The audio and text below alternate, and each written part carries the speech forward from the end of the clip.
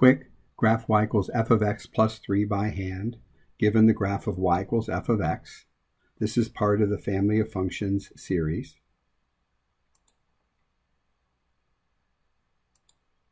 Since we don't know the dance for this function, it's not one of our parent functions, we will graph this using a table.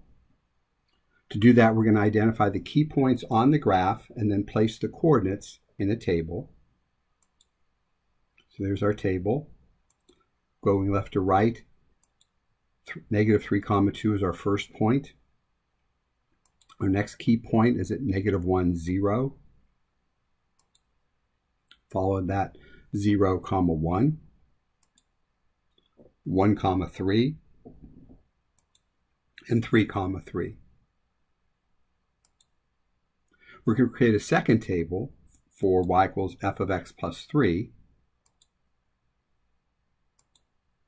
We're going to add 3 to each y coordinate because, again, that's what it says to do in the equation. And so adding 2 plus 3, we get 5, so negative 3, 5. 0 plus 3 is 3, negative 1, 3.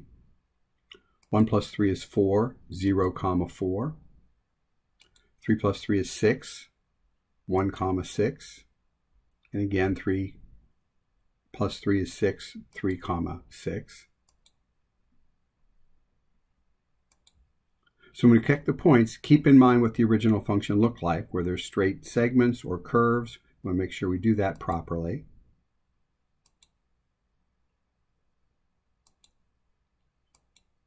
And this is what y equals f of x plus 2 looks like. Comparing that to the original parent function, we can see that going from blue to green, you're going up 3 from not only these points, but from every point.